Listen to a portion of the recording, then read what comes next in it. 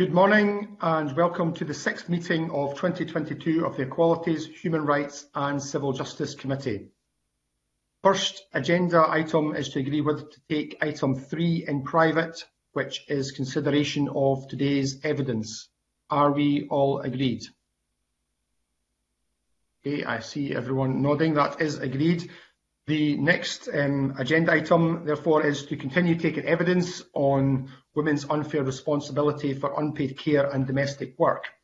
This virtual roundtable session will have an intersectional focus on race, and I welcome to the meeting Farah Farzana, Race Equality Mainstreaming Officer at SEMVO Scotland, Mariam Ahmed, Chief Executive Officer Amina, the Muslim Women's Resource Centre, Trishna Singh, OBE, Director of Sikh Sanjog, Joy Lewis, Chief Executive Officer, AAI Employability, and Sarah Mendel Jimenez, Member of NAS UWT Equality Advisory Group, and refer our members to papers 1 and 2.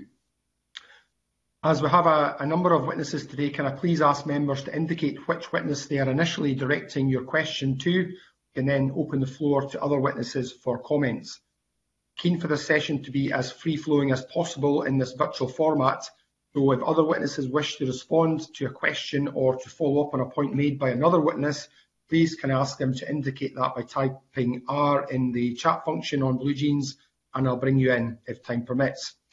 If you're merely agreeing with what other members are saying, there's no need to intervene to say so. Members can also use the chat function on BlueJeans if they wish to intervene. At the end of the session, if any of the witnesses feel that there are outstanding points they wish to address, please follow this up in writing and the committee will take that evidence into account too. So I now invite each of our witnesses to make a short opening statement, starting with Farah Farzana, please.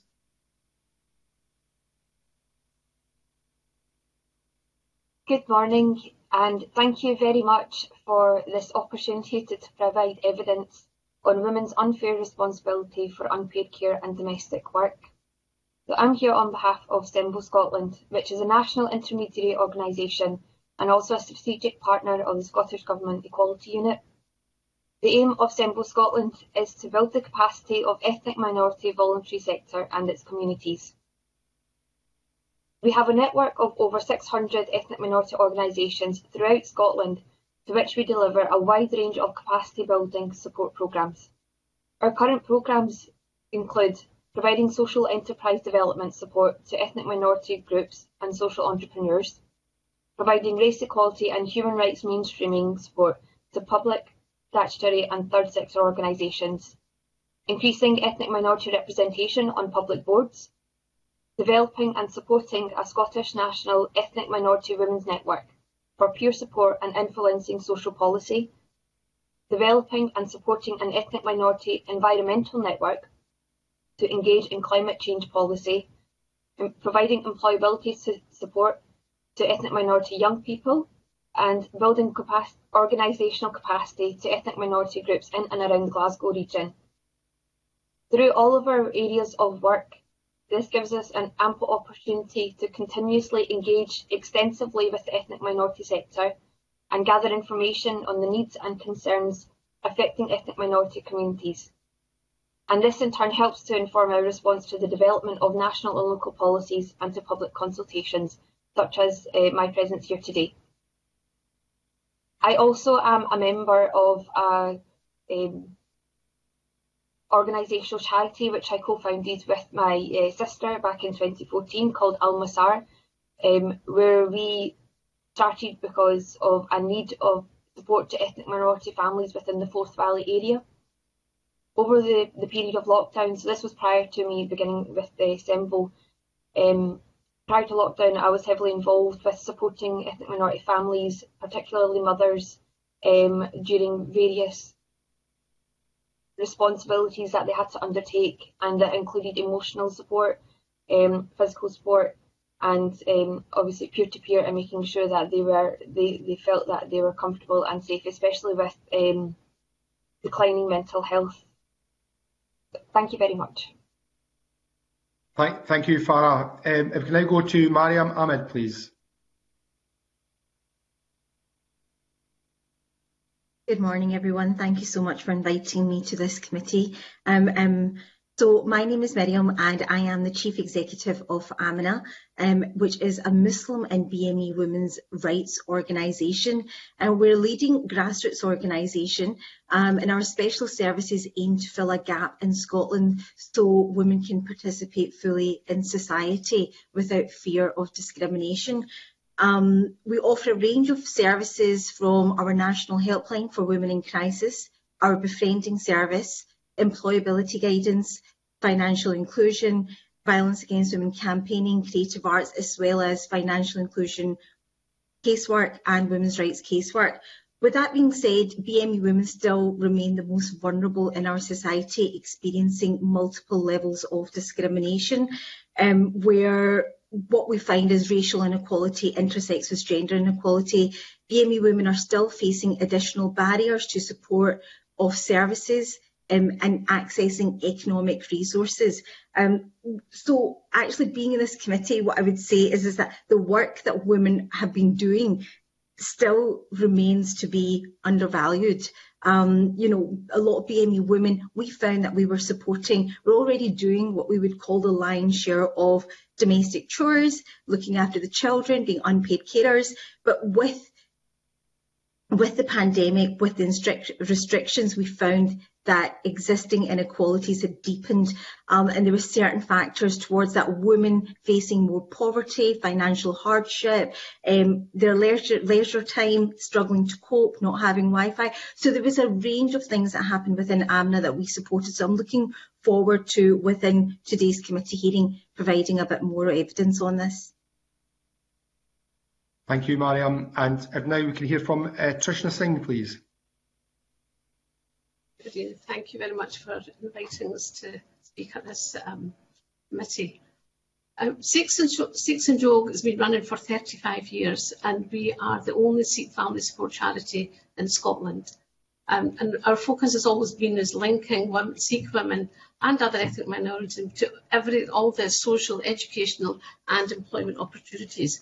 So we've been bridging that gap for 35 years, and we know from our experience that there are so many women from the Sikh community and from other communities who are still just sitting on the fringes waiting for them to be able to access mainstream support, whether that be in employment or looking at caring services. There's not many of them that access any of the carers support groups that are out there. And so we find that we are bridging that gap, working with these women.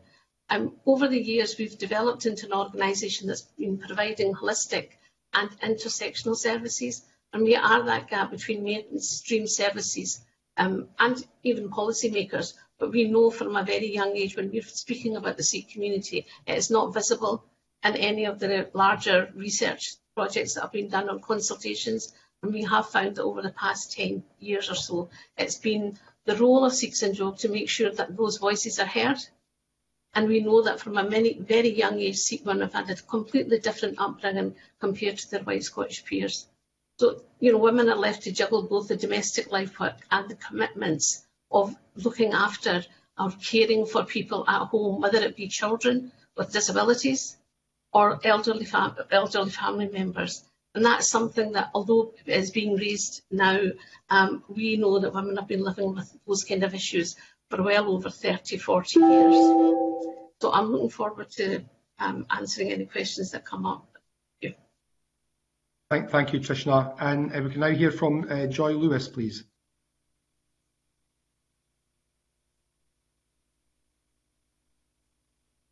Thank you, and thank you for inviting me here today. I'm pleased to be able to give evidence on behalf of Adopt an Intern, now trading as AAI Employability. We started 12 years ago promoting and facilitating paid internships. We now include a variety of inclusive recruitment services, and as a social enterprise, we attract a large following of women returners and diversity in all its forms. We also work with government through grants to support minority ethnic women into work. Our access to employers is key to the success of our programs, as it ensures networking and the breaking down of perceived barriers on both sides.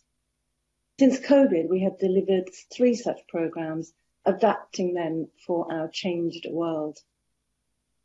It is known that unfair domestic and caring responsibilities are a result of societal norms, but a study by the Fawcett Society confirmed that around 3/4 of minority ethnic women reported doing the majority of the housework or childcare during lockdown. Our own minority ethnic audience tend to be highly qualified women who, through no fault of their own, feel undervalued and lack confidence. The pandemic hits and they find themselves in a new country with imperfect English, no support system, children to be homeschooled in a foreign language, and going out shopping holds its own fears, with minority ethnic people more susceptible to COVID. Issues with digital access and no recourse to public funds all added to the nightmare for these women. Community support wasn't ready, and when the third sector did manage to reach out, there was no centralised channel, which was often their place of faith, which was closed. We are not a research or umbrella organisation. The evidence I present today is based on our experience of working closely with minority ethnic women on their employment journey. Right now, we are working with 60 on the latest Women Returners project funded by government, and the majority have an honours or doctoral degree. Minority ethnic women in work were more likely to be furloughed and more likely to lose their jobs than white women. The loss of financial security and the feeling of being undervalued at both work and home was exacerbated by having nowhere to go for support and guidance. The extreme loss of confidence and self-belief that followed left them open to mental health issues. Downward spiral was created, which now must be reversed, not just because it's the right thing to do, but because fundamentally Scotland needs this incredible talent. Thank you. Thank you, Joy. And if we now go to Sarah Mendel-Jimenez. Oh no, stop, don't move. Hi there. Hi, good morning. Thank you for having me here. I'm sorry, I'm a teacher and you will probably hear my class leaving very quietly. Thank you. So yes, I'm a member of the NSAUT. You can leave very quietly, class. Thank you. I'm a member of the NSAUT and also a Black Members Committee worker.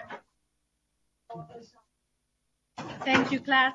Sorry. This is what women have to do. This is a perfect example of what women have to do. We have to juggle everything. Children, other people's children. Au revoir. Bye-bye, class. I'll start as they leave. I don't want to make them late for their next class. Bye-bye, class. That's okay. Just take some time. It's fine. This is a good example. Sorry. Props are always allowed. This is an excellent example, and I think if I look at my life in lockdown, this was also an excellent example. You know, my husband and I, we had a young child during lockdown. Before lockdown actually started, and my maternity leave that I had saved for so long to just have that time with my baby was totally scrapped by lockdown. You know, many of us teachers, we were forced to come back to work earlier than we wanted to. I have some statistics here from the big survey question. This is a survey that the NSAWT does. Women were far more likely to be doing at least more on-site teaching during lockdowns, 60% versus 50%. Women are more likely to have received criticism from parents, 30% versus their 26 counterparts. We are seen as a soft target sometimes. 20% of women over 15% of men receive verbal abuse from parents. Women were also more likely to say that their workload had increased, 60% over 51. I think overall as women, we're seen as beings that can just take it all, and we can't, because 88% versus 76% of teachers, female teachers, felt that anxiety. 59% said that flexible working hours were impossible. My employer today was very happy to give me time, but of course other female colleagues were actually ill with COVID. There was nowhere to put these children, unfortunately. Half almost half, 49%, said they were not aware of any policies or processes at their workplace that would actually help them deal with the problem of increasing sexual harassment, both from staff and pupils. And through my work of at the Scottish Trade Union Congress, the Black Members Committee, I've also become more aware of the intersectionality. And it's just heartbreaking to see, Muslim colleagues that are really trying to climb this corporate ladder, and they can't, because they feel that the environments we have, they're so male dominated that they just can't go to the pub on a Friday afternoon and build those relationships. I myself, with a small child and with zero interest in football, I feel like I can't have a conversation with senior management sometimes, because it's male dominated again. And there's just so much to do. And I keep the faith, I really do. But sometimes when you look at the evidence, you just don't know where to start. And that's all I can say for now. Thank you. Thank you very much. I think the Boys Club is something we all need to be very alert to in daily life, because sometimes it's not a deliberate thing, but yeah, I think you make a good point there, Sarah. So thanks everyone for your comments. We're now going to move on to questions from the committee members and a bit of a discussion. And as I said earlier, if the members will suggest who they think they want to hear from first, but if you want to respond to a particular question as well, if you put R in the chat. So moving to Maggie Chapman first, please. Thank you very much, Joe. Good morning, everyone, and thank you to the panel members for being with us this morning. I appreciate that. Juggling various things is not. I appreciate the time that you've taken to give us evidence this morning. I've got a couple of questions, if I may. We've heard, the media has reported, and indeed many of you have mentioned this morning, of the disproportionate impacts of COVID on women, on BAME women particularly. And I suppose there's the complexities that I'm interested in trying to understand how BAME women experienced those disproportional susceptibilities to COVID, disproportional financial burdens. I think it was Miriam, you talked about digital poverty and the lack of digital connectivity and therefore the knock-on consequences for that. So if I can come to you, Miriam, first, could you say a little bit more about the personal experiences of some of the women that you support and that you and Amina have worked with? How did the lockdown, the restrictions placed on society as a whole, what were the women's experiences in terms of their ability to maintain any kind of work-life balance, and importantly on their mental health? And I've got another question after that, but I'll come to Miriam first. Thank you. Thank you, Maggie, for your question. Okay, so I think if we kind of go pre-lockdown, before lockdown and everything started, we were already kind of on an unequal footing. So I would say that BAME women, we'd already said, were already unequal within society. But really, what does that look like once the pandemic had started? I would always say that BAME women and the women that we've supported have already always done the lion's share of work when it comes to household chores. And I think that's been those kind of real traditional gender roles have always been there, where maybe if the woman is going out to work, she's still expected to kind of come home and do all the housework, but adding on to homeschooling. But a lot of women, I think it was almost like kids going to school was their chance to have a bit more of maybe leisure time or ESOL classes or just trying to upskill themselves. But with homeschooling, how can you upskill yourself and do homeschooling? But also, I think what's been really underestimated during the pandemic is a lot of women that we supported stayed within extended family households. So now what you've got is your husband's working from home, your brother-in-law, your mother-in-law working from home, everyone's working from home, you're running the household, the cooking, the cleaning, the homeschooling, there's just no time for yourself. So what we found was that women were really isolated. Them having that kind of escapism or just upskilling themselves, that kind of that outlet just was not there for women to say, okay, I'm going to go onto my class right now online. It wasn't there. Also, what we found was that women were expected to work, but the digital inclusion part, I think, for me was really quite overwhelming. Overnight, everything was digital. We weren't allowed to come visit women or show them how to log on or even just apply for universal credit. So we were kind of having to do that, or they didn't have any Wi-Fi. Universal credit systems were saying, well, you can just apply online, it's quicker. They'd made it calling universal credit or just benefits helpline just so inaccessible that everything was online. And if you didn't have Wi-Fi, that was an issue. It was great, we offered women 30 tablets and etc. But then there was nobody to actually show them how to set them up, etc. So that we were always facing those challenges. We did find that a lot of women were experiencing a lot of financial difficulty. We had about 321 calls all during the pandemic up until December, just of women experiencing financial difficulty. But also what we found was that women in crisis, although we're always dealing with women in crisis, a lot of the cases were a lot more complex than what they were before. So you had women staying with the perpetrator, if he was an abusive husband, extended family, but the kids are homeschooling. There was just no out. There was no out for women to actually phone Amina, to come to classes, but to also figure out during lockdown, how do I escape an abusive relationship? So there was a lot of that kind of going on, but then also you've still got the Department of Work and Pensions or Universal Credit saying you need to look for a job. And then the job that you're looking for is part-time. So the poverty increases. We also supported a lot of women whose husbands were maybe undocumented and not declaring their work as proper, were being unpaid or lower paid, but then their employers were not claiming furlough. So suddenly the women who had a bit of income coming in, that had stopped also. But when they were going to universal credit or just to apply for universal credit, they just don't have those skills there that are needed for jobs. Those are the kind of issues that we came across. We did actually have a hardship fund as well. We set up a hardship fund, and during the pandemic, we paid out about £20,000, over £20,000 of women in crisis and in poverty. So that just kind of gives you a bit of a picture of what we were kind of dealing with.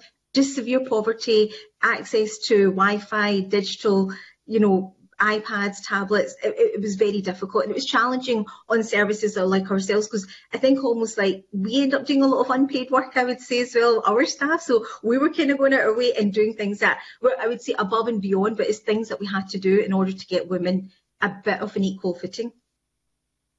Thanks very much, Miriam. That's really helpful and interesting. And I'm especially struck by the point you made around undocumented workers as well, and obviously all of the added complexities or the cracks that they fall through anyway, and then you add the pandemic on top of it, and it's magnified and exacerbated. Sarah, you talked about women as being seen as a soft touch, and I'm wondering how much of that was sort of magnified, I suppose, during the pandemic. I know I see in the chat there are a couple of other people who want to come in, but Sarah, do you want to say just a little bit more about, part in answer to my original question as well, but also that soft touch element that you spoke about in your opening comments? Yeah, I think we're both seen as a soft touch and a soft target. As in, I've noticed that. Again, from anecdotal evidence from my colleagues, other teachers of colour, that often, we are seen as the people that can take extra work. So, something that we call the black tax, that some colleagues that are white may be expected to do less and do things that are more in line with our job descriptions. And then, teachers of colours are seen as they're given extra work, and women even more. So that's one thing. So the other thing is, I think there's this cultural, it's still this imbalance, this power structure between men and women, and men, and especially men in a position of power, they still expect women to take on more. And women sometimes are actually the ones that perpetuate this myth of like, I had it hard, like you think you have it hard, I've had it way harder. An example of this was in a boys' school I used to work at. And, you know, my colleagues have been there 20 years, and they were treated terribly by their male counterparts, you know, 30 years ago, whatever. And, you know, they made a point of making your life hard to see if you were made of the right stuff. In addition to that, so it's easier to tell a female teacher off than a male teacher, I think, because male teachers will just say, no, I disagree. Whereas women teach, I don't know if it's something the way we are, because, you know, we are genetically made to consider others. And we immediately take blame on ourselves. Oh, maybe it's the way I'm doing things. And then you realize, no, this is not the way, and as you get older, you become more confident. And I think, going back to your initial question, I think, you know, a lot of it was space poverty, especially if you were living in cities. There was no sofa, and my other half was working on the kitchen table because our son was napping, and neither of us could work from the other room. Also Wi-Fi difficulties, of course. Again, if you had a big family and suddenly you had to go from 2 devices to 5, how on earth do you do that? And, you know, often I see, you know, even at home, even though my other half is very happy to cook and clean and everything else, when it comes to devices, you know, I have to share my device with my son, you know. My other half is a bit too worried that something might happen to his device, you know, if my son plays with it. So, you know, little things like that. And of course, you know, bigger things like what the other ladies have said, that, the lion's share, of course, cooking, cleaning, all of that predominantly falls on women still. So I think we are seen as a soft target, as an easy target, both for giving extra work, for any kind of reprimand, and like I said, anecdotally from other female teachers, they just are seen to be doing a lot more, taking more on, when we shouldn't. We are a unionized profession, and we should say that is not part of my job description. And if you want me to do this as part of, you know, personal development, then this should be a target rather than just saying yes in the hope to then climb the corporate ladder. Thanks very much, Sarah. Joe, that's me, but I know that Farah, Trishna and Joy want to come in. Okay, if Farah comes in? Yeah, you bring them in. Farah, did you want to say something about this? Yes, thank you very much. Basically, following on from what my colleagues have been saying about, this is a question that I have been like nitpicking at, like getting right to the root of understanding. I mean, we talk about gender roles within ethnic minority families, and one thing was in preparation of coming to today's committee, one thing that I was asking colleagues and friends, etc., was when we're trying to explain what cultural barriers ethnic minority women face that are different from non-ethnic minority women, how would you describe that? And I think that's something that should be taken into consideration, is, you know, where are we coming from? And why is, as Munira was saying, why do ethnic minority women take on the lion's share of the work? And it is pretty much the way that we have been brought up generationally. It is our culture. We have ingrained within us the family hierarchy, in that we're brought up to serve our elders, to give respect, etiquette. As women, we've traditionally been trained to serve others and to do domestic work. And at any point, if we do not fulfil those expectations, there is an emotional backlash, in the sense that you're being made to feel that you are not good enough, or perhaps, you know, you're ungrateful for things that you have been given. I know that sounds like really horrible in a sense, but on the flip side of that is, because, you know, we make that effort to have these close family relations, it also means that we do tend to be emotionally and physically reliant on each other, especially, you know, when we think about a parent and child relationship. So there is that that need to depend on either grandparents or aunts and uncles, you know, have that family support system. And again, this is just in a typical traditional kind of format.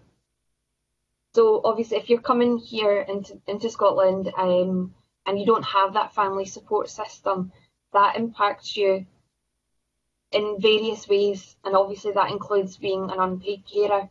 And this whole notion of being an unpaid carer is actually still quite new, and it's still something that seems very alien, because we're told that taking care of our families and of our children, it's an obligation, it's not an option. So this is something that we have to do, we just have to get on with it. But if we ever seek outside help, and that's seen as a form of weakness. So we have, these are the kind of pressures that we talk about within a family structure and within a household structure. And imagine then, obviously, if you're a single parent as well, you've still got all these expectations to be able to do absolutely everything, plus take on the role of a father or the other spouse, on top of maintaining this whole, you know, hierarchy.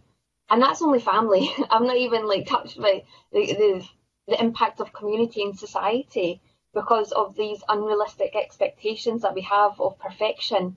And again, these are ingrained within ethnic minority girls at such a young age, and that impacts on self-confidence, it impacts on our mental health, it impacts on, you know, our ability and how we see ourselves as well. So this is the very, very root, the very, very foundation of what the cultural barriers are that we are working so hard to overcome. I think that point, the points that I'm making, is quite important to help understand what the barriers actually are. So, you know, put yourself in our shoes, basically, to understand better. Obviously, as you know, we're at the committee today, we're sitting here with, you know, policy makers. You know, there's nothing about us without us, sort of thing. So I just want to take an opportunity and thank and be grateful for being here and being able to provide that insight. Thanks very much for that, Farah. Krishna, you wanted to come in on this. Yeah, thank you. I kind of completely agree with what both speakers have already said. So I don't want to go over that, but I think one of the main things for me is for people to understand that people like Farah and Amina, we're also talking about women who are second, third, fourth, even fifth generation born and brought up in Scotland. And they are still juggling, and women are mentally juggling two cultures.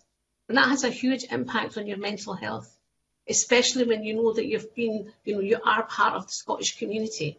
We are citizens of Scotland, and yet all of these things are still going on underneath this layer. And the main thing for me is that in our organisation, normally on a weekly basis, we would maybe have had 25, 30 women dropping in by. But once the pandemic hit, we were contacted by over 100 women every week for a whole range of issues that came out from actually having an autistic child at home. And before that child was able to go to some playgroup or whatever, and that gave them a wee bit of space. But to be at home and not have any access to anybody, and again, as Farah's just said before me, that the fact of having everybody at home, and some of these people were the perpetrators of domestic violence. You're actually living where you have no space to go out. And what the pandemic has done is it's actually brought everything out into the open. A lot of these things were happening, and people were seeing them, and people were talking about them, but nothing was actually being done. And what, for me, the most significant thing has been the fact that the mainstream services are there for people from the white Scottish community. And then you have a layer of the third sector services for the white Scottish community. But if you look at the ethnic communities, every service that is there to bridge that gap is voluntary sector, is third sector. And this needs to be addressed, because when it comes to employment and mental health issues, and also somebody said earlier about helping people to fill in forms for universal credit. A lot of these women, even although English is their first language, but they've never been online. So they couldn't. We had our outreach staff were on the phone for 3 hours at a time, helping somebody to fill in a universal credit form. And COVID has also raised many, many issues for education at school, for children at home. Everybody was doing homeschooling, but for a lot of the women from our communities who had left school when they were really young, homework was a completely different level. And, you know, and in some ways, Joy, I think, highlighted the other side of the scale of women who are highly educated and are struggling for work. Now, we work with a whole mix of women, and we're at the other end where women had just started getting their freedoms, started getting money and that was theirs, that they could spend when they wanted, and all of that's gone, because a lot of them worked in the low-paid sector, which was home care, working in shops and with 0 contract hours. And so you can just imagine if that little bit of freedom that they had was completely taken away by COVID. And we don't know how that's going to look now. We have just produced the very first ever research for Sikh women in Scotland. We launched it in December at the Parliament. And I'll just put it in the chat. You'll see, you can get it on our website. But I just feel that there's many issues that, you know, cut across all BME communities. But there are some areas where people are just not visible. Yeah. Thank you, Trishna, and thanks for that link. I know one of my colleagues will probably want to come in on that later. Joy, did you want to come in on this? Thank you, and very briefly, yes, I look forward to talking about the employment aspects of this later, but it was wonderful to hear so many personal stories and first-hand knowledge, and we saw this too during a project that we created from Government Wellbeing Fund. We found cultural integration was nigh on impossible for those who were obviously new to the country, and our most well-received advice for parents was literally how they could maintain discipline of their child, play with them, as well as teach them without outside influence of any kind. And the program that we developed focused on resilience and mindset, and we really couldn't talk about much else. We did go on to do finances and employability, but first of all, we needed to look at family life, on getting them stronger, putting back a bit of confidence before we could talk about employability, before we could go on to sort their finances out. So that resilience piece with coaches who are trained in this was absolutely key at this stage. So getting that resilience up and enabled them to absorb further information. We also note that lack of confidence worsens when women can't meet others in their situation, and whether that was through lack of digital awareness or just not being able to go out and socialise.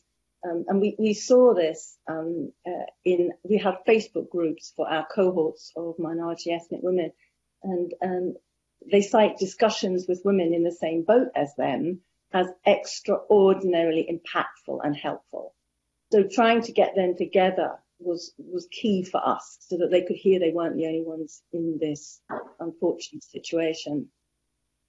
And what we are left with now, though, is a lack of awareness of what the rules are going back after long lockdowns, and many minority ethnic women who are looking for work, which is commensurate to their skill set, now doubt whether they have the ability to get out there again.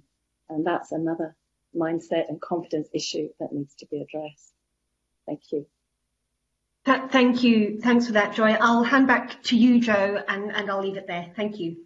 Okay, thank you. I see Sarah was hoping to come back in. Don't hesitate to try and make your point later if I haven't got time to bring you back in just now, which I don't. I'm going to go now to Pam Duncan-Glancy, please.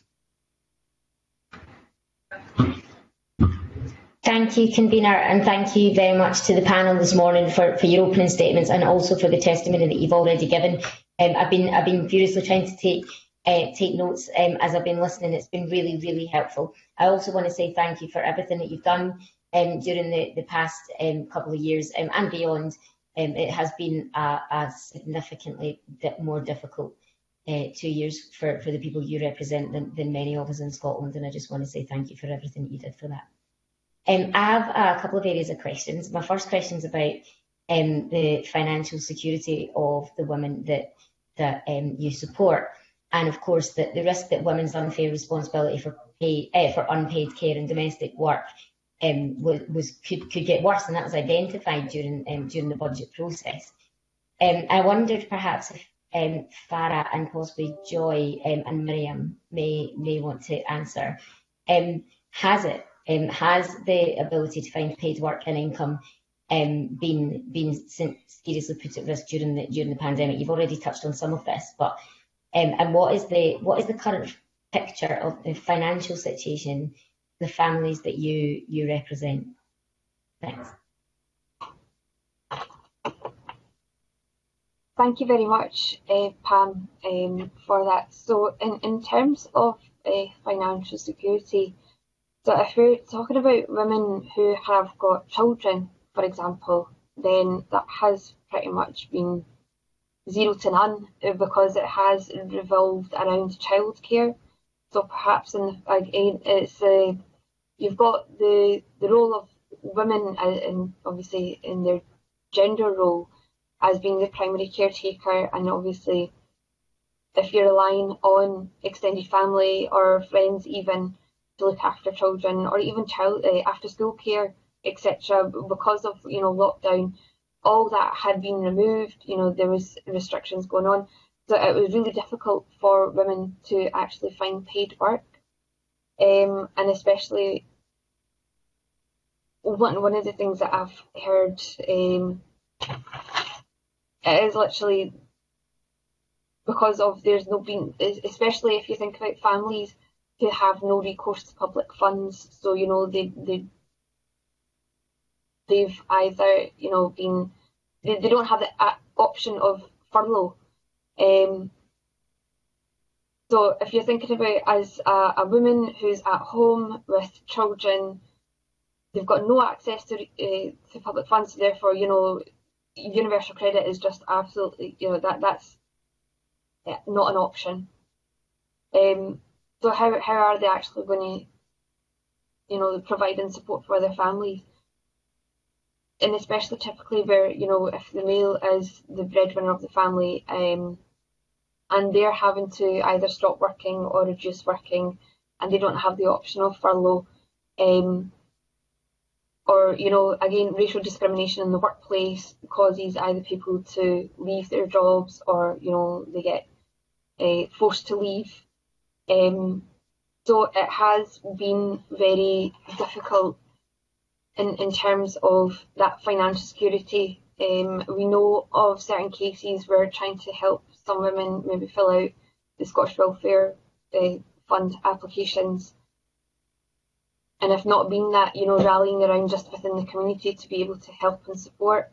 There was lots of funding, there was ample opportunity. And so I'm saying this from the grassroots perspective, that the work that I had done with our charity. And, we did get funding for helping women, but again, that's quite restrictive on what you can do with that. For example, even something simple as getting maybe a wee gift card from ASDA. That's something that we had done in this last Omicron lockdown, and that was very, very well received. But in terms of the ability to find paid work that is flexible, so not only do you have to juggle childcare, you have to juggle your own home life, you've got to juggle the language barriers, you've got to juggle the knowledge as well, the accessibility of information, and your competing attention between children or between other family members, as well as caring responsibilities of other family members. So whether this be parents that live with you or children with additional support needs, it has definitely, it has been very hard to find paid work, and especially if you're a woman and you're self-employed as well. Again, like say for example, beauticians, they were one of the first services to have been affected as well, like through lockdown, because they had to cut down all their services. So I'm just wondering if any of my other colleagues would like to come in on that.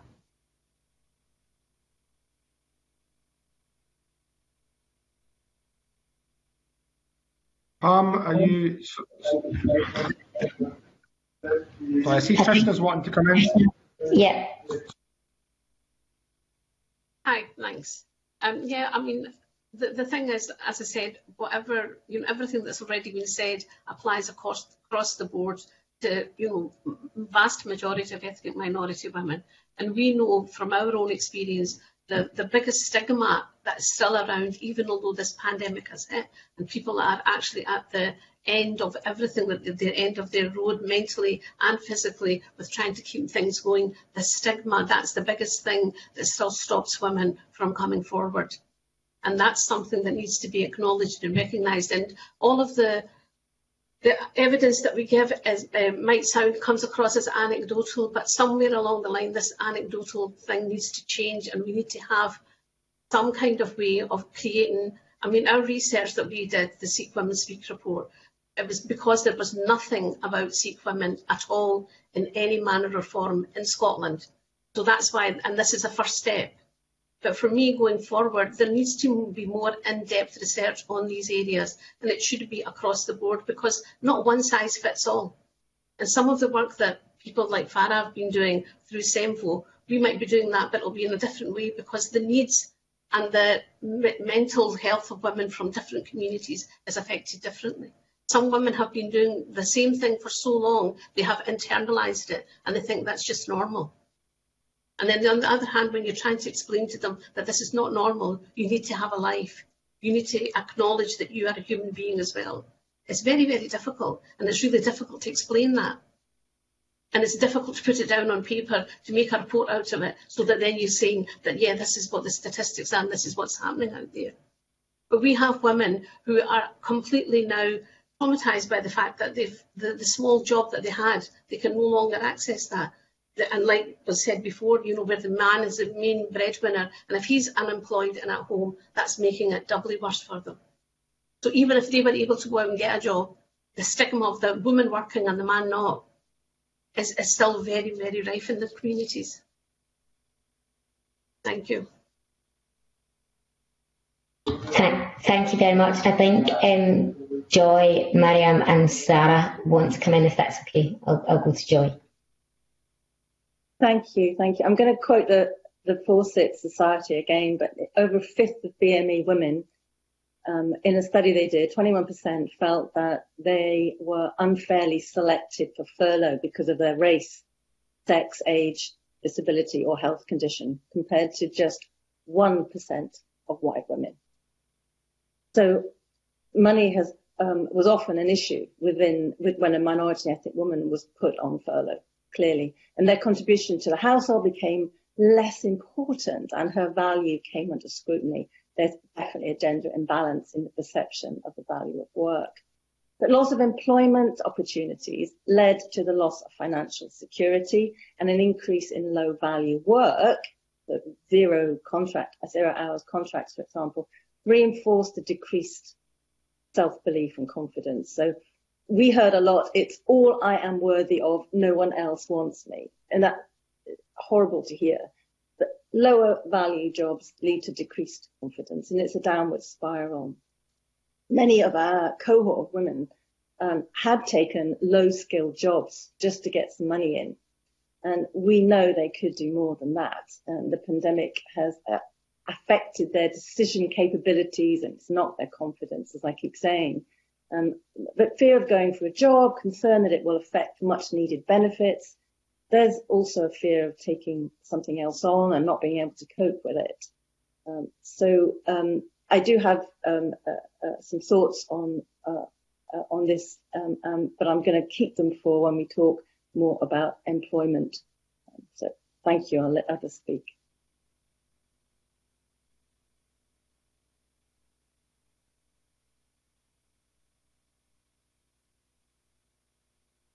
I think we're wanting to go to Mariam.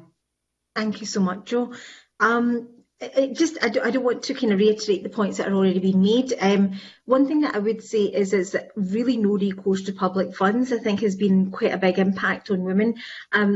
One thing that, now my background is actually in violence against women, so that's the kind of specialism that I had. So even while I was the chief executive and I'm still in AM and I'm still doing domestic abuse casework, one thing that I did find was services actually did improve for a lot of BME women with no recourse to public funds, in the sense that a lot of local authorities automatically gave women hotels to stay in rather than questioning and making them destitute. However, what we did find was that women were just given those hotels in like a basic food package. There was really nothing else with that.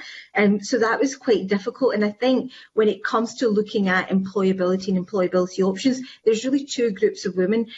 You've got the one kind of group of women that are British born, kind of understand the system, they know how to apply for jobs. But again, there's a lot of, I would say, racial inequality. You kind of feel like, am I getting passed up about these jobs because of my name or whatever? And that kind of systemic racism is always quite difficult to prove. But we've also got, and we supported a lot of women that were maybe going for what we would call a lot of the low paid jobs. But again, digital inclusion was a big issue. And even for warehouse jobs, it was upload your CV online and send that to us and apply for the job online. Everything, including payslips, were online. So we had women that were managing to maybe get a few of these low paid employments, but they were finding them difficult to maintain. They didn't know how to access their payslips, again, how to access any of those systems. So again, there was really nobody with that isolation, and also the fact that you needed part-time work. So kind of having universal credit, putting that kind of pressure on you to say that, look, you need to get a job, you need to get one ASAP or else there might be sanctions. But at the same time, when you're looking for employment, you're looking for part-time. I still think that the benefit system does not take into question that kind of pressure that women have for childcare. So yeah, thank you, Jo. That was what I wanted to say about that. Thank you.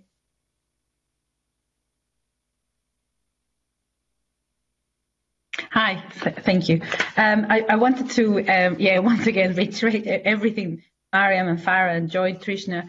I wanted to just add two things onto employment, something that has come across a lot. There was a study called Closing the Gap, Still Not Visible, and it was talking about how, again, with the cultures that we come from, we put service and family above most things, and that unfortunately that doesn't work to our favor when we come to interviews. The STAR approach, interviews that are, customary in Scotland and the UK, that benefit those that have grown up here, those that actually went to nursery and started from a very young age to actually present and talk and boast about their achievements. We are not educated that way, and unfortunately that's why we miss out. So in this study, it was really interesting to see that feedback. Whenever we get feedback, especially as women, we get told that we're not quite the right personality, even though we might have the same skill set and the similar experience that a white counterpart. We just don't seem to sell ourselves as much. And of course, it is a vicious circle. The longer you stay out of employment, the longer it is to get back. And another really important thing that seems to be coming across through STOCK and the Black Workers Committee is the Equalities Act, and how, in principle, like most things, like colourblindness has been, in principle, sounds like a good thing. We are all equal, but the problem is that doesn't seem, and it's going back to what everybody else has said. That doesn't, take the nuances and doesn't, treat everybody like they need to be treated. Another big thing about these protected characteristics, and if you ever feel that you are the victim of injustice at work, you then have to, if you don't have a union, then it's really hard to navigate how on earth, the first thing you go to Google, it talks about, an employment tribunal. How on earth do you do that without actually facing being fired and and actually not having that income that you need?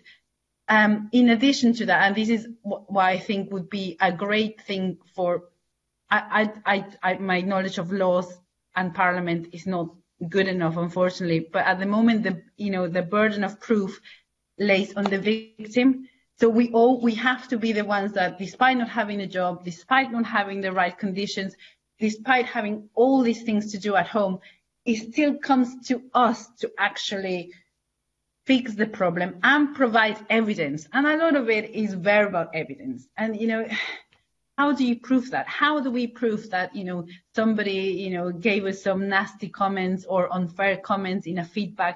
How do we prove that we didn't get the job because, people think we might have another kid very soon, because, we're in that age, and, I'm likely to have another kid soon. And actually, no, we don't want to give Sarah that much responsibility because then we have to get a maternity leave cover. How do we prove these things? And I think that's, the law needs to change. It needs to make it easier. Just how the law for rape is changing, just like that. It just needs to change. Another thing that Police Scotland, as part of my job, I work with Police Scotland, they talk about employment. For the very first time ever, 11 of their BME applicant officers passed the assessment centre, and they passed it because Police Scotland said, we're doing it wrong, we need to do it right. And now what they do, they got rid of this colourblind list, they have a positive action team, they call any applicant from a BME or a protected characteristics, and they call them and they ask them about their life. What are you doing? Why are you applying? And, sometimes they have to postpone applications, but for the first time, 11 out of 11 have come through. And, I am hopeful things can change. And I love the fact that we're invited here to give testimony of what we have. But of course, anecdotal evidence, just like Trishna said, needs to come into something solid soon, please. Thank you.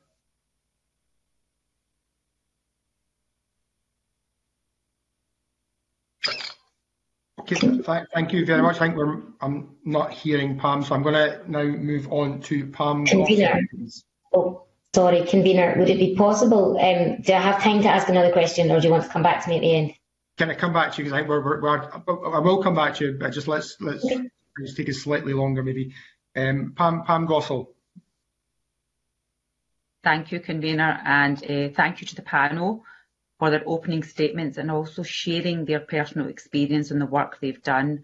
And I would also personally, just like my colleague Pam said, like to thank all the work you've done for the BAME community and women throughout the COVID and before that. My question is around that we heard in our last calls of evidence, and today we've heard this as well, the restrictions of the pandemic put many women in a vulnerable position in terms of relying on the partner's income and further interacting with support services, which we've heard today. A Sikh Women's Aid report drew attention to specific characteristics on domestic violence in the BAME community. The Ethnic Minority Resilience Network made recommendations that there should be investment in bespoke, multilingual and multicultural mental health services, which we heard today from Trishna when she spoke about not one size fits all. And so do you think, in light of these findings, that there should be more investment to provide bespoke services in the third sector organisations with specific to capacity to reach out to BAME women subject to domestic violence? And my question goes out to first, if Farah can come on, and then if it's okay, Trishna, and if there's anybody else. Thank you. Thank you very much, Pam, for that question. And my background is about supporting women as well who, through lived experience, who have survived and have supported women of domestic violence as well during the pandemic. I believe, not me, sorry, but there is a general, I'm trying to find the right way to articulate this. Money doesn't need to go into third sector organisations for these bespoke services. Money needs to actually get put into the public services to be able to provide the basic human rights of any women going through domestic violence. For example, women that we have supported through domestic violence during lockdown, there needs to be more cultural awareness within frontline police officers, for example, because at the end of the day, when we were in lockdown, police were the first point of contact in any of these kind of situations, and the fact that they're not aware of the cultural difficulties, that speaks volumes in itself. So it's not just about third sector, it's our public services. And when we talk about the mental health as well, it has to be coming from public services. Why should it be down to voluntary and third sector organisations to fill the gaps in when the data, when the evidence, when everything is there to say that this is a real problem? There is the potential, the fix is there. It's not going to be the perfect fix, but it is a beginning, and it should not be on the likes of myself, for example, who also suffers from mental health issues, but to support other women who are going through the same issue. So in short, not to third sector organisations solely, but public services desperately need that training, and that is a lot of the work that again we're doing through Semple Scotland from the Race Equality Mainstreaming Programme. It is to instil that cultural awareness to those services from a leadership perspective, and I think it does come back down to when we look at public sector leaders, what diversity do we see there? Because if we don't see that diversity, that empathy, that sympathy is not there. So therefore, equalities, especially looking at women in domestic violence situations, that's always going to be something that's going to be an arm's length issue. It's not going to be something that hits home. So that would be my request to the committee today, to certainly look at what and how effective is the implementation of race equality in frontline services, and how would that be measured?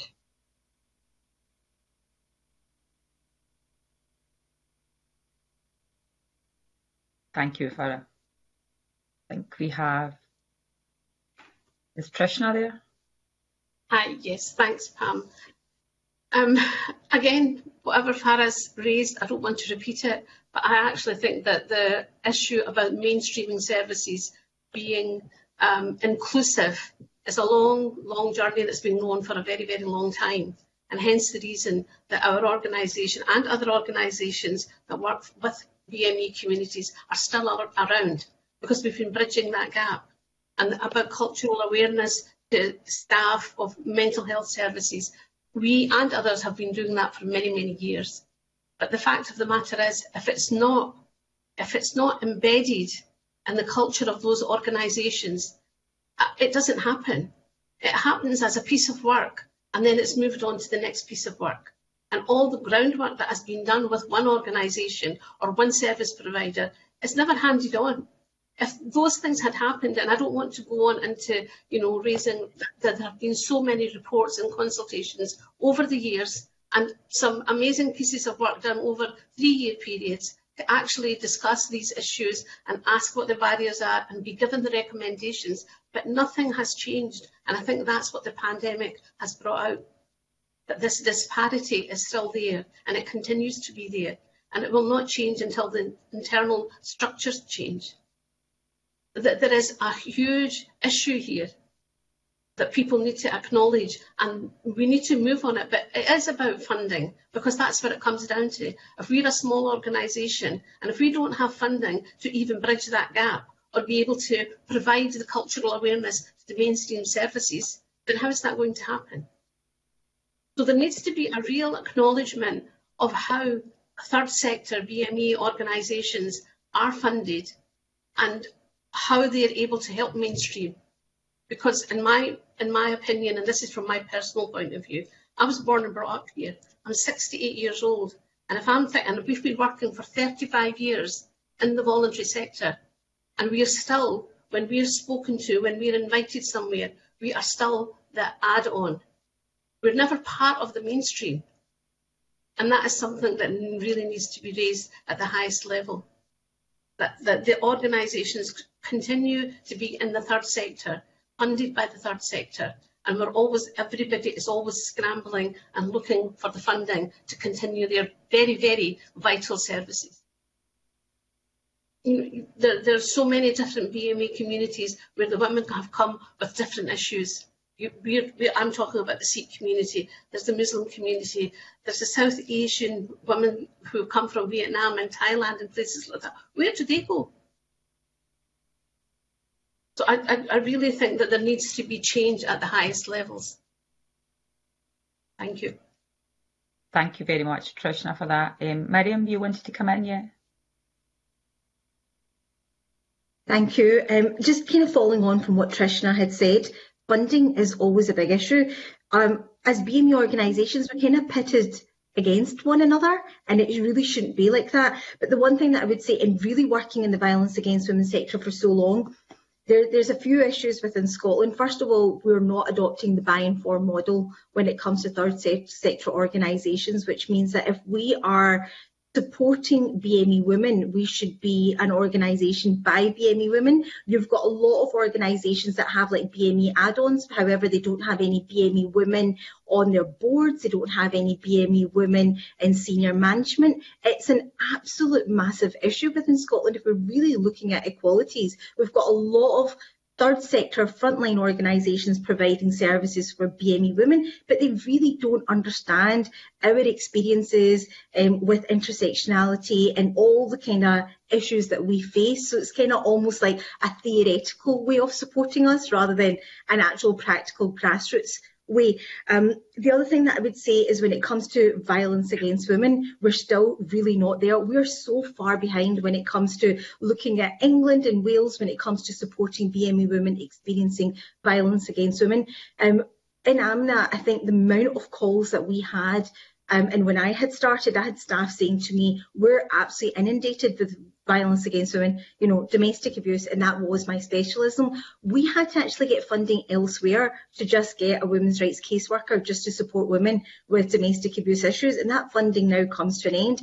But one thing that I've always said is when it comes to supporting women experiencing domestic abuse, especially no recourse to public funds, it requires a lot more time and resources. Now, when you're looking at organisations like AMNA, Sex and Drog, all those organisations, we're doing the exact same amount of work as other organisations. However, I would actually argue that the work that we're doing takes twice as long to deliver. However, our targets are the same, the funding that we get is the same, so actually we do need a lot more investment within organisations that are specialist services. And yes, you can have two women's rights organisations like AMNA and BME because the work that in Sex and Drog, because the work that we do is similar but different, but also the women that we support, it's a lot more time intensive, but that does not seem to be accounted for anywhere, especially when it comes to funding.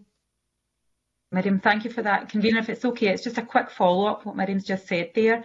Miriam, can I ask the question, and I think it applies to all the organisations because you've did a lot of really good work.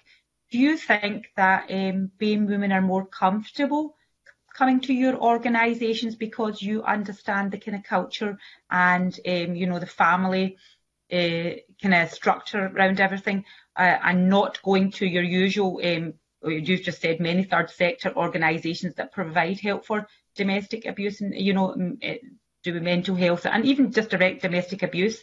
Do you think that's why they come along, because they think that you feel that you understand it more? And you did mention, Miriam, that they don't see people like us, I'm going to be honest, right, on those boards, so they can't relate. And, you know, I did this all my life. I couldn't see people like me even in politics.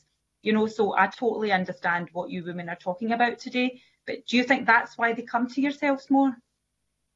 You know, I think it's a sense of you don't need to explain it as much. So if you're coming to a specialist service, you're not having to say something like, you know, you might have the evil eye, for example. You know, I'm sure Pam, you would know, you know, we're like, oh, but you know, she's got the evil eye. And, you know, it's all those things that almost like sound like you're a bit insane for saying these things, but these are genuine issues, you know, within our community. You know, if you're looking at spiritual abuse or black magic, these are all kind of things. If you were to kind of explain that to an out with organisation, they would probably think, well, what is this person on? But when you're coming to a specialist organisation, they just kind of get it. But also, I think it's about having that option there. And sometimes we do put women towards specialist organisations because, again, we get it, we understand there's not that need to kind of explain, but also I would say that other normal mainstream organisations just don't have.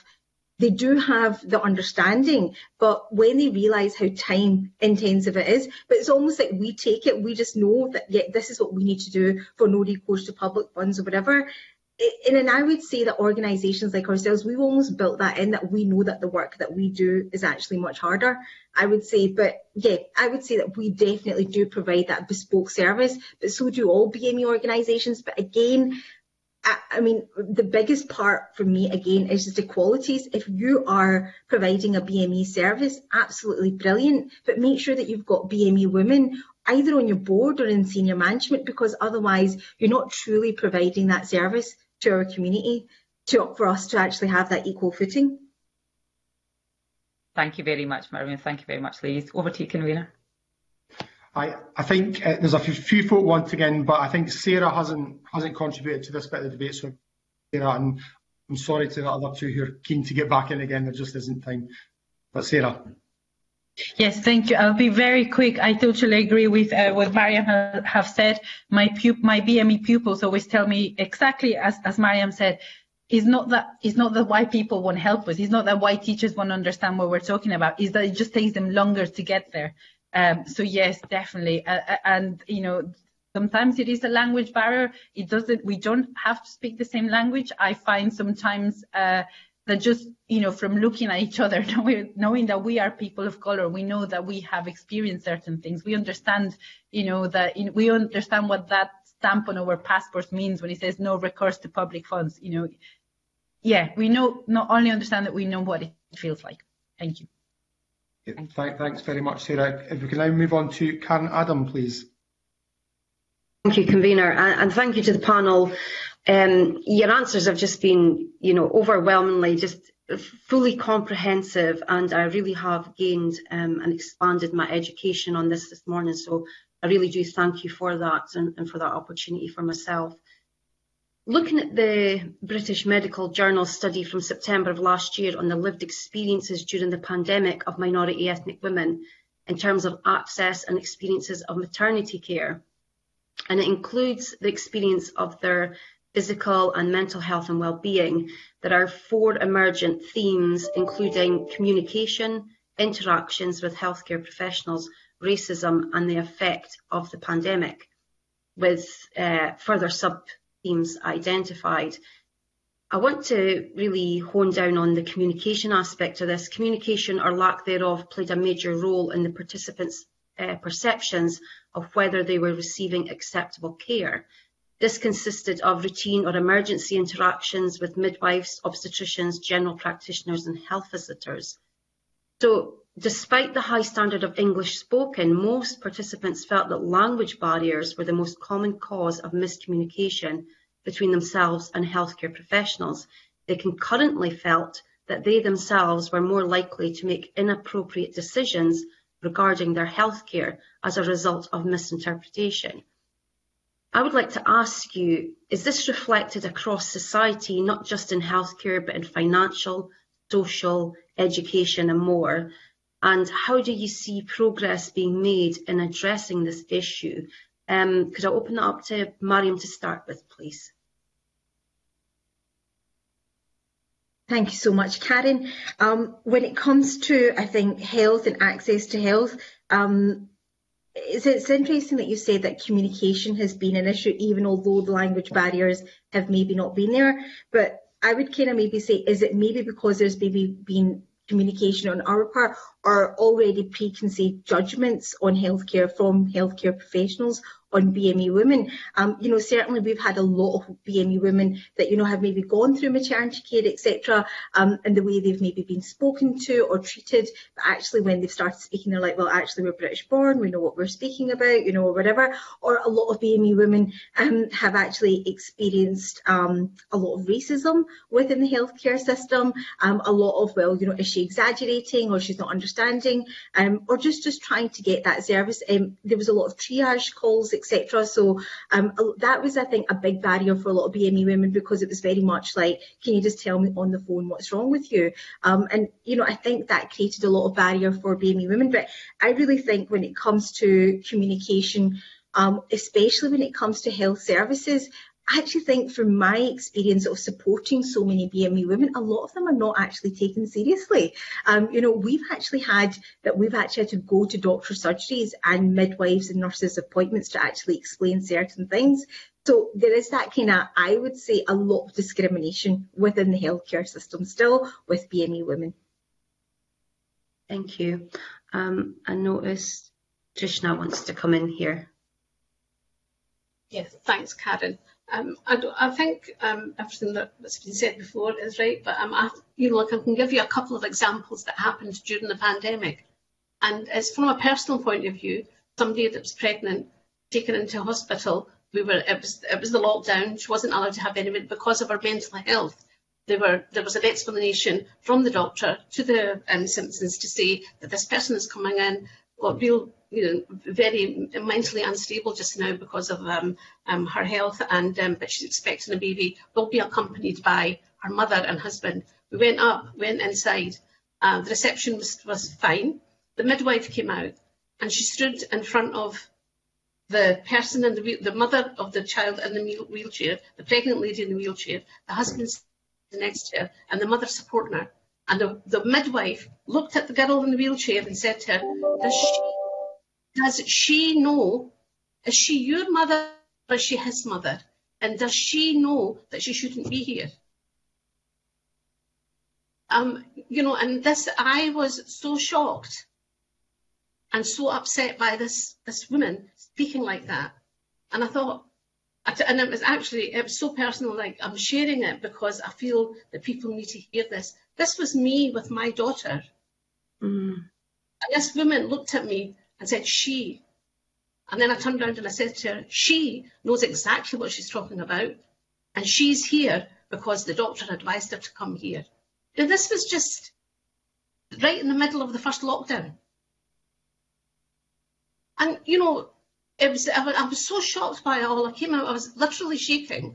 And I stood outside and I thought to myself, if this is how I'm being treated, and I consider myself to be an articulate person who understands everything, I hate to think what's happening to somebody that would really come in here with a mother that might have difficulty with English.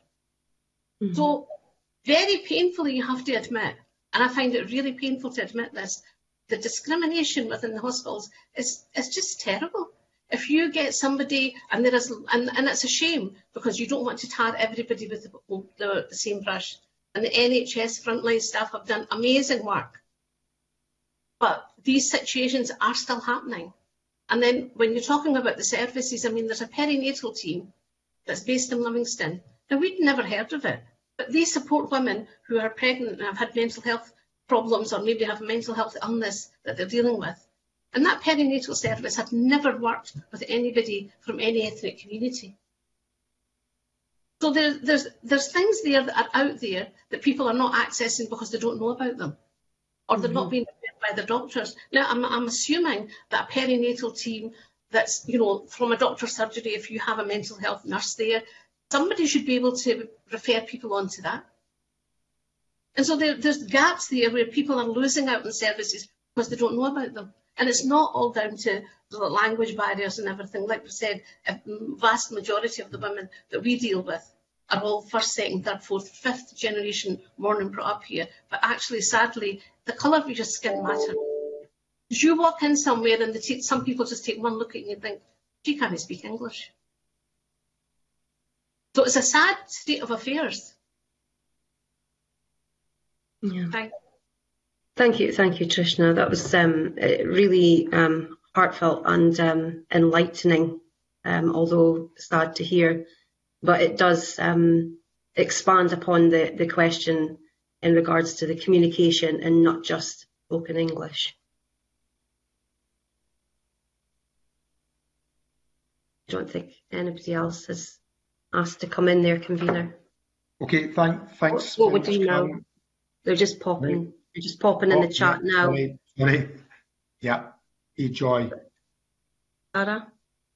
Yeah. That's Sarah. Sorry, yes, I thought you were telling us that there was little time to come back, so I didn't want to. So I was just trying to keep time for after each of the committee members have a question. So I just wanted to come back. Just wanted to come back to that question of language, because we've noticed this too, and also as AAI, we know our limitations. I have a very diverse team, but if we have a domestic abuse problem, we transfer them, we all relate them, but we do go to you, the local, the well-known, the young, the small organisations in the third sector. So we have a list of you all, and we give those to the women. So we trust you, I have to say that. Language. The thing that we have noticed is that language of our minority ethnic women who are looking for work has deteriorated through COVID. And this is absolutely a key to their employment. Now, Zoom isn't helping. They've not met many people lately. They've been in isolation for all the reasons we know about. Their mental health has deteriorated, and with that, their command of the English language. So that just has to be taken into consideration. We noticed that the portals on Zoom, people take about 4 weeks to actually work through that shyness to talk, and then they're there. So yeah, that has to be factored into this. Okay, that's all I wanted to say. Thank you. Thank you. Thank you so much. And Sarah, Hi, I just wanted to just add another comment about healthcare, and something on the back of what Trishna has said. To start with, I would like to just say from the work that I've been doing in a course run by Education Scotland, building racial literacies, and also the work with the STOG, we know that different BME communities are affected differently, and of course, you know, the more you differ from the Scottish white standard, the more of a target you become. So I'm sorry, and you know, yes, I have had times as well where people, you know, will just, you know, speak to me loudly and slowly just in case I don't understand what they say. But I wanted to just say that there are communities that are affected much more than others, and that needs to be understood, that, you know, people of colour will suffer different types of discriminations. Language, of course, is one of them. I wanted to share something. When the midwife registered my child, they didn't want to register as other, so they wanted to register him as white. You know, and I'm not white, and my partner isn't white, and you know, he certainly doesn't look white. I don't know. It felt almost like, okay, so you guys, you are you know, your other half is a PhD student, you're a teacher, you're somehow not quite BME, because it felt wrong, and that's all I can say. Thank you. Thank you. Thanks, Sarah. Okay, thanks very much. Thanks, Karen. Can I go to Alexander Stewart, please? Thank you, Convener. And can I just commend the outstanding contributions we've heard this morning during this evidence session. It has really been quite enlightening. I want to once again go back and look at the education, training and employment. You've made it quite clear today that there is definitely a need to try and support women from ethnic minorities to ensure that they build back their confidence after the pandemic. And in the short and medium term, what do you think we need to do to ensure that becomes a reality? Because it's quite obvious from what I'm hearing today that we are certainly failing women from that section of society. There are many obstacles, barriers. You've talked about them already, and we're aware of that from evidence we've taken previously. But there has to be a way back for all communities, but for your community, the BEM community, the ethnic minority community, who are disadvantaged, who are not progressing to what is required. What lessons can be learned so that we can actually go forward and not go back? Because what I'm hearing today in this evidence session looks like we're having a backward step, that the confidence is lost, the individuals themselves don't feel they're worthy, they're not able to progress into the management roles, they're not able to get the opportunities, and we need to maybe have a sea change of attempt to try and make that happen. So it would be good to maybe hear from Joy, because you have vast experience within that sector, and then maybe Miriam, and if others want to come in, happy to take that. Thank you, Alexander. Great. So some of the funding from government around employability was and remains too prescriptive for the reality of these women's situations. We had PhD graduates doing low-paid cleaning or catering services from home, for example, which is amazing, just great initiative. But then taking this initiative during difficult times meant that they were not eligible to join an employment program aimed at getting women exactly like them back into work, because they were deemed in employment. So even if they were working 2 hours a week, they weren't allowed to join this program, which suited exactly what they needed. So this confused women who felt let down by us and by government. And what we saw was motivated, qualified women who had been passed over before, now ineligible for government support programs because they'd done what they needed to do to survive. So government confirms that there are other initiatives that they could benefit from, but we hear from the women that these initiatives do not help them get a job commensurate to their skills level, which is what they want. So we would like underemployment to be taken seriously and treated in a similar way to unemployment. Thank you. I can go on. I have a couple of other points. Sure. Sure. Minority ethnic women have qualifications, and in particular those returning to work shouldn't be forgotten in this journey. They can be very quickly and affordably helped into work, reducing government statistics. They have skills. They just need to know how to present them with confidence. The focus should be less on their training. And at the moment, we're being told to concentrate on upskilling and training. And for us, the main thing is language training where it's needed. But we want more on breaking down the barriers that employers in particular are putting up that prevent these women entering the workforce. We're putting too much focus on the issue is with the women. It's not. Most of it is with the employer and the barriers. So when we do a program, whether it's for women or for employers, we always include both so that they can hear from each other and learn from each other. It has to be organic between them. So we know this from experience of mixing these two parties together frequently over the years. It is actually a match made in heaven where they teach each other. Jobs commensurate to their skills level are key here. And with our personal intervention introductions, we're also able to place those furthest from the market due to language difficulties by highlighting to employers that these women have the skills. Just look at their skills. That's all that matters. Don't look at where they got their degree from. Don't look at their name. Just look at the skills, because we know you need those skills. The more employers we talk to, the more women we are getting into work.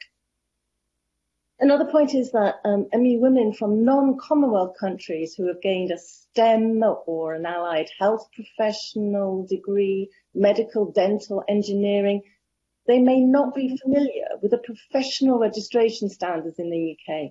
They're not aware that they can contact the relevant professional membership body or the organisation to get guidance on how to practice their profession successfully in the UK.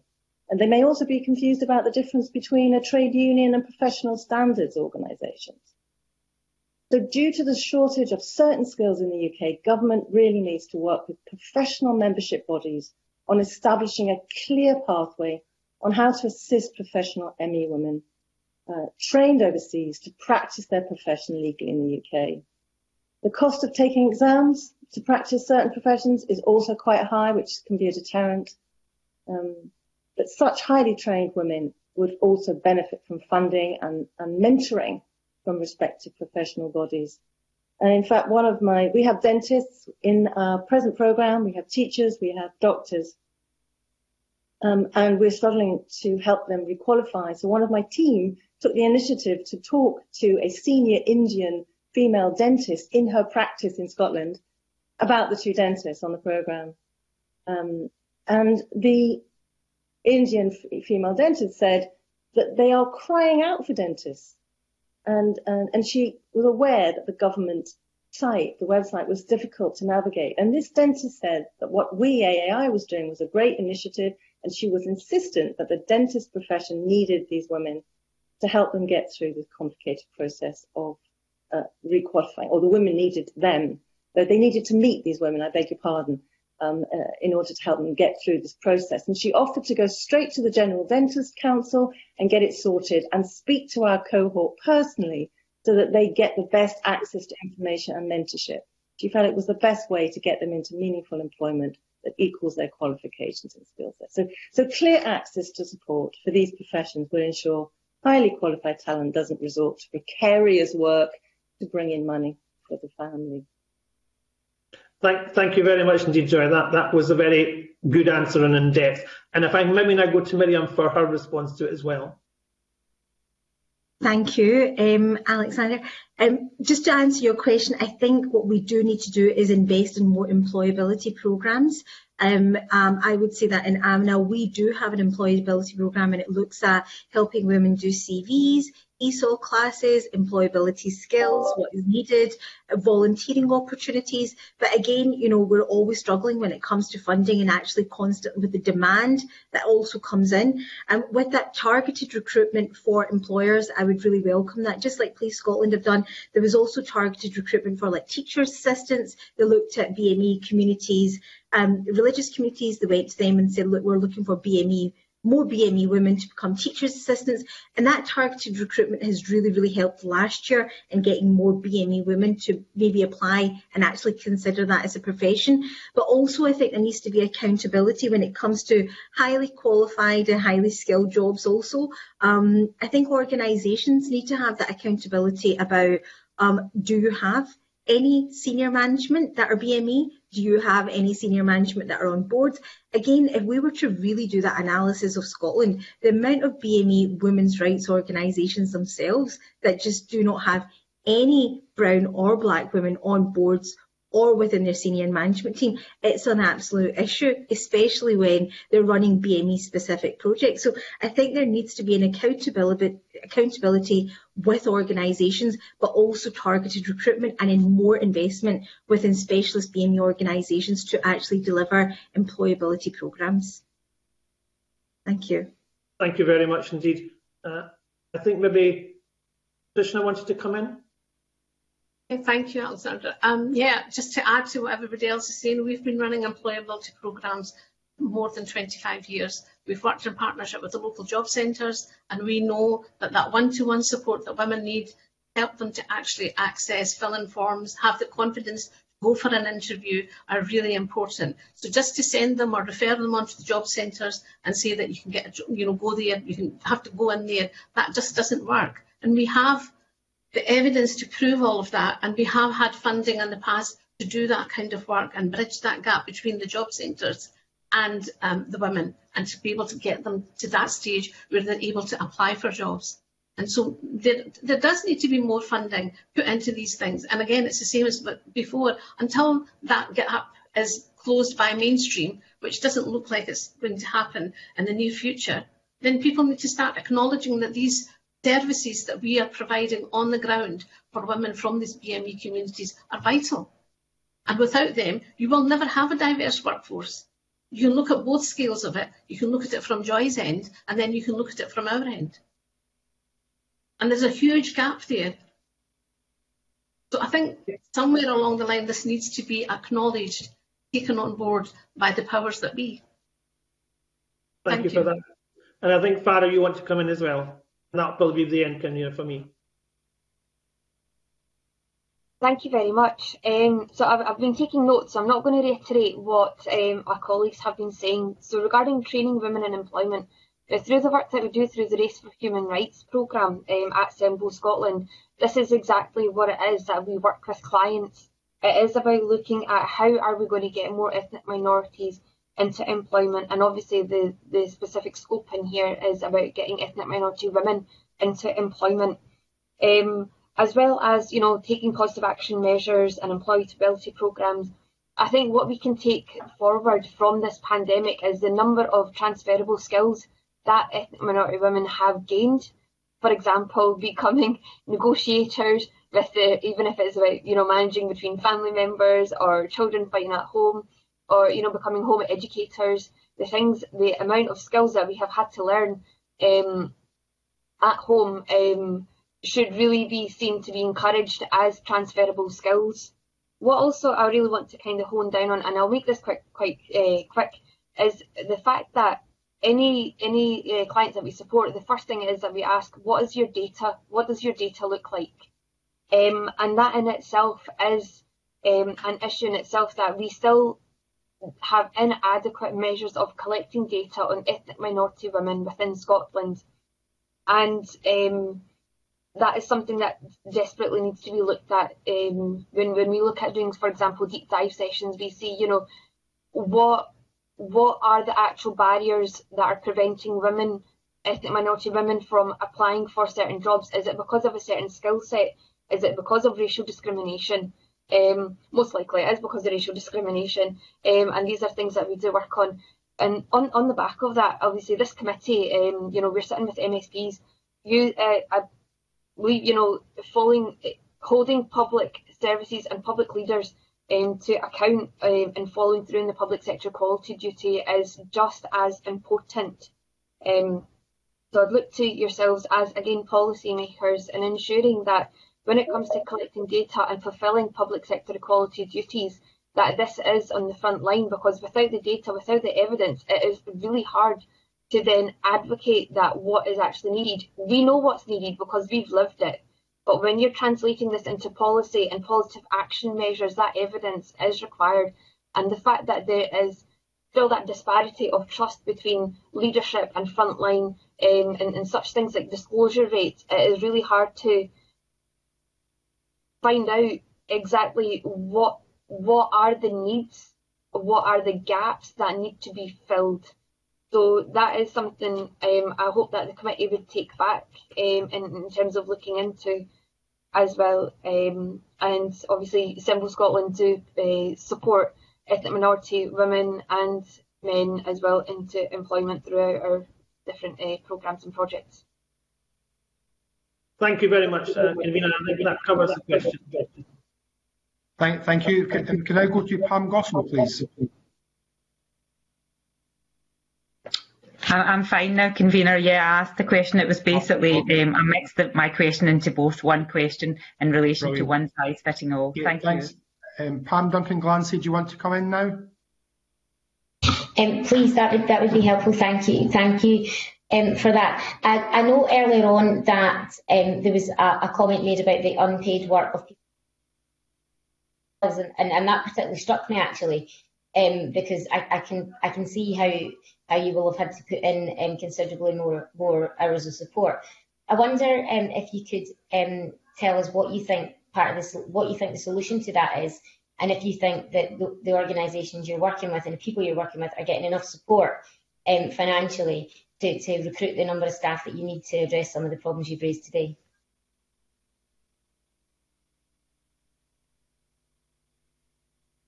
You want to direct that at somebody?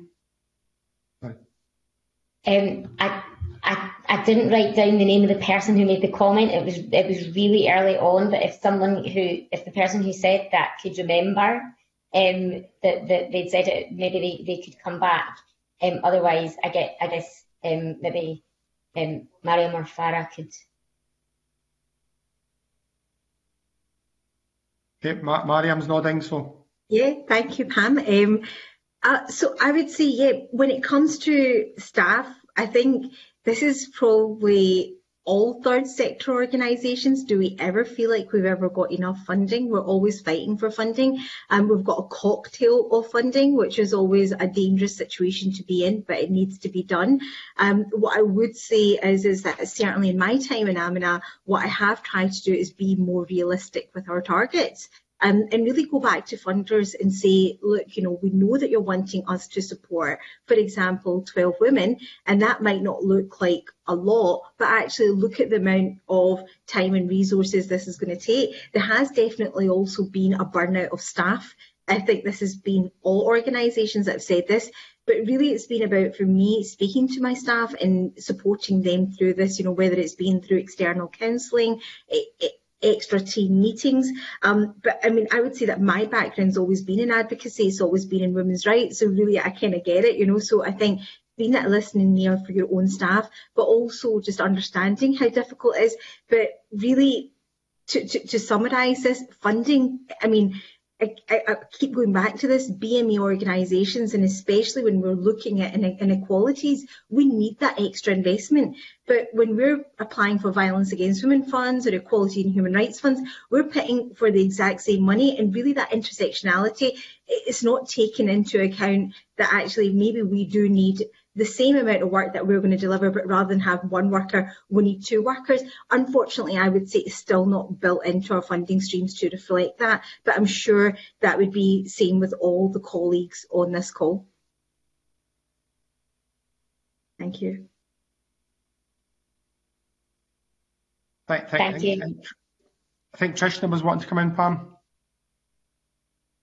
To add to that, Pam, the thing is that all of that around funding is so vital for our organisations that we had applied the Equality and Human Rights Fund and we didn't get anything. And yet we were the only Sikh family support charity in the whole of Scotland supporting women from the Sikh community. And because of the loss of that funding, we lost our outreach worker who was reaching out to over 100 people a week. And we're now having to wait until the next round of funding before we can actually employ somebody. Now, that doesn't mean to say that the referrals have stopped. The referrals are still coming in, and I'm having to pick them up. So there's a real misunderstanding, mismatch somewhere when we apply for funding for a real fundamental aspect of the work that we are doing, and we don't get anything, and then we're having to look elsewhere for that funding. It's, it just defies the imagination, because you think then, well, why are we always having to fight for funding? So does nobody appreciate the work that we do? Is it not acknowledged at some level? And is it then really just that add-on that they're there, they'll do it? Other, mainstream organisations are funded by statutory services. Why is there no single BME organisation that is under the statutory umbrella, whether it be social work, health and social care, or anything like that, whether it's children's services? So it's a question rather than, I know we're looking for solutions, but the solutions are there. We're delivering the solutions, but they're not being acknowledged in the right way, because if they were, then we wouldn't be looking for funding to keep us going. So we have the solutions, we're delivering them. All of the organisations are doing that. Thanks.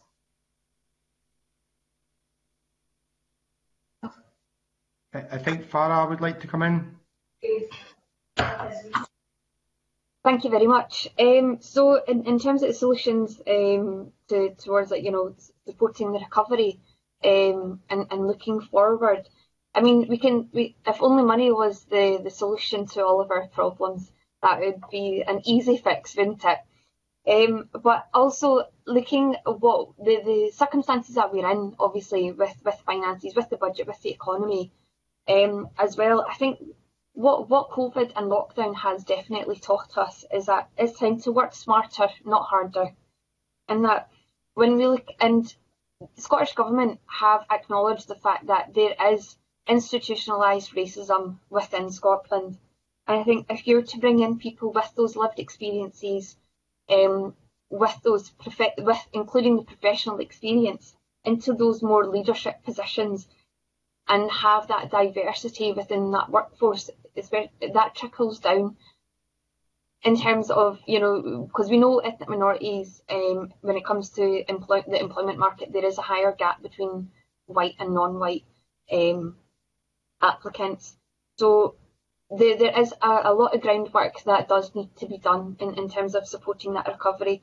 And even when it comes to training and upskilling, and it is needing to be flexible. I think the best thing that we learned, again, out of the positives to take away from being in lockdown was the flexibility of working from home, because that meant, with childcare, you could work from home and also, not have to worry as much about, who's going to look after his children, and that was a less of a financial responsibility, although it does take its emotional toll. the number of times I feel like banging my head off the wall when I've got my children in the background and they come into a meeting that I'm in. But however, if it wasn't for the flexibility of being able to work in my role, I probably would not be in employment at the moment. Prior to me working with Semble Scotland, I worked part-time and it was just an as and when. So I think that is something to kind of take positivity, that we need to kind of go forward and but promoting that hybrid working and those options and possibilities that are there now that we see, you know, through a digital connected economy. And also, I think another positive from being in lockdown is the awareness of mental health. Again, prior to lockdown, it was so hard to kind of explain why I had to leave my job because of mental health issues, because I suffered extreme paranoia and anxiety. I couldn't leave the house, for example. So coming into lockdown was actually a blessing in disguise, because that pressure was no longer there to leave the home. But also it meant that other people were more willing to understand what I was going through, therefore able to accommodate and make those and be able to facilitate that. And I think going forward, these things need to remain as it is, and being able to remember mental health comes first. Basic, you know, humanisation of people, and I think in the chat bar as well, I've seen again the racial discrimination of ethnic minorities, not just in the workplace but within society, is something that is within the remit of everyone here to actually act upon. Thank you. Thanks, Farah. I see Joy is wanting to respond as well. Thank you. No quick fixes here, but certainly hopefully some easy solutions. You know, I would love to see a workplace that is accepting, if not embracing, of diversity. These are long-term goals that need to be striven for. Childcare, we have not been mentioned much today, but women wanting to work, they're going to need that. A more holistic approach to training and employment guidance, definitely taking into consideration the importance of this need for improved resilience. Finally, flexibility.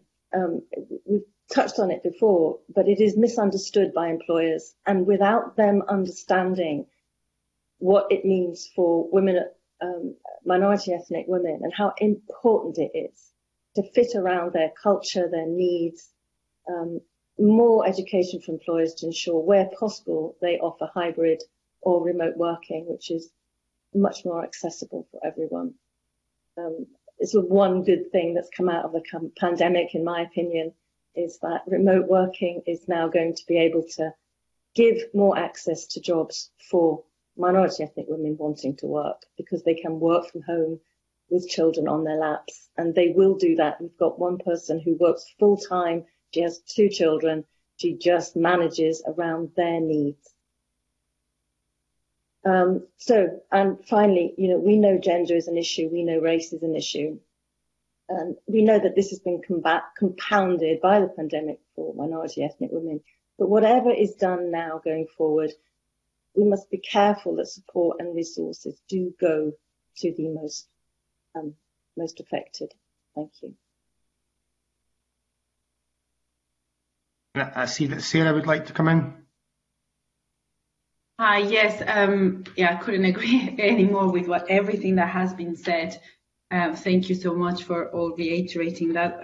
With regards to employment, I just wanted to add something about the teacher profession and GTCS standards.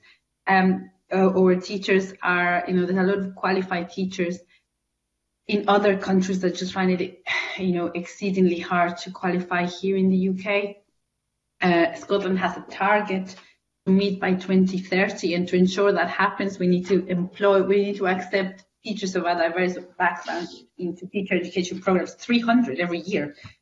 And, you know, they're not sticking in the profession, they're not staying, and a lot of it is because of hostile environments. And I do think if there is an easier way to ensure BME workers in Scotland know their rights, and if we can shift that burden of proof a little bit, then employers will have to be more aware of what's right and what's wrong. And, you know, yes, racism, it is institutionalized, but it is also, you know, it is man-made.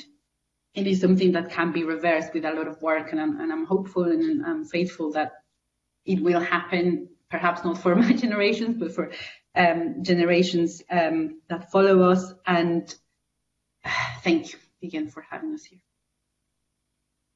Thanks, Sarah. And I'm just going to go to Pam Gossel for a last quick question. Thank you very much, Convener. Question was around, Sarah, you talked about working harder than your colleagues, you know, white females, white males. I just wanted to ask a question around that did you work harder? Because, I mean, I've been talking to a lot of BAME women as well and reading a lot of the books and stuff, that sometimes we feel we need to work harder to put our position in society and make, you know, the guilt that we just need to work and for to be noticed. Do you think it's that, or do you think it was more the employer that was is pushing you to work differently from other colleagues? I think I've put it kind of right. I think it's both. I think it's the pressure that you have of, you know, I've had a baby, but it doesn't matter. I'll still do this. I'll still do that. I'll do, you know, I'll go over and beyond to prove that my male counterparts are not getting some sort of advantage over me when it comes to a promoted post. So I think a lot of that is self-imposed pressure, you know, a bit like, you know, where it comes from the culture. But I do think there are times where you are given extra work and you think, why am I given extra work? I remember coming back from a weekend when I was ill, and there was an email sent to all my department, and they asked them who can supervise these, you know, mini dissertation that people have to do. And nobody answered. When I came back, I opened my email and it landed on my desk. And I'm like, there's 12 people here. Why am I not, you know? So I fought it, and, you know, I didn't have to do it in the end. But it does seem to be, you know, I think with little, I think for when staff needs to be disciplined, I think women often get those emails or those, you know, little comments like, oh, you didn't do quite right. And, you know, I do think it is targeted. I'm not saying it's conscious, but it is there. Thank you, Sarah. Thank you. Okay, thank you, Pam. Yeah. Yes, that's me. Thank you. Yeah, okay. Thanks very much. And I guess that last point was, Sarah, is something that certainly that men in particular need to always be mindful of, because sometimes discrimination isn't conscious, but that doesn't make it okay. Sure. So thanks hugely to everyone for coming along today and giving us a little bit more of your time than you'd agreed to. It's been really, really helpful. So thank you all very much. We're now going to move into private session, and we'll start that private session in 5 minutes. Give committee members time for a quick break. Thank you. Thanks all. Bye.